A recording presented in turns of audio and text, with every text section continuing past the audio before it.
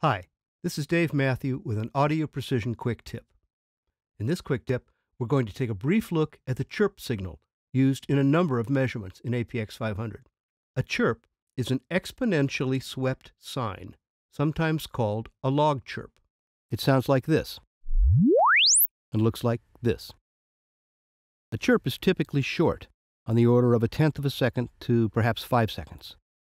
The stimulus level is usually flat across the swept frequencies, and the frequencies are generated logarithmically across time.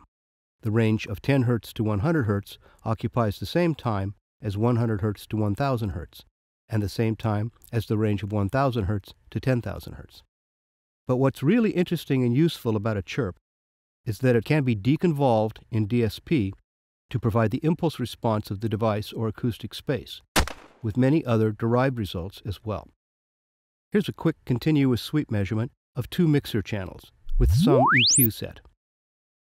Here's the acquired waveform, the frequency response, the interchannel phase, group delay, distortion results, the impulse response, and crosstalk results.